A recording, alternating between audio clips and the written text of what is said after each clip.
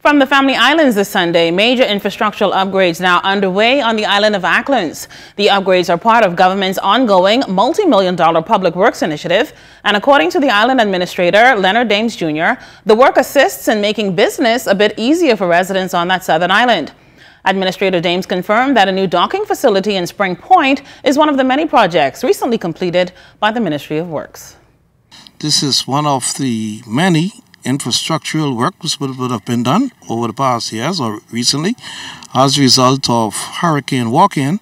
This is a brand new dock, and indeed the residents and persons alike here in Acklins, they're very appreciative for the work that would have been done because this was much needed. This was just recently done. This is the main area where the freight comes and where it comes off and where persons come and they deliver their goods. So it really is a busy area every week.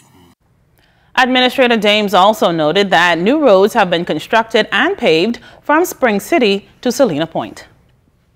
And for persons who are familiar with these areas, they would know that throughout the years, the many years, that the roads were in poor, dilapidated state.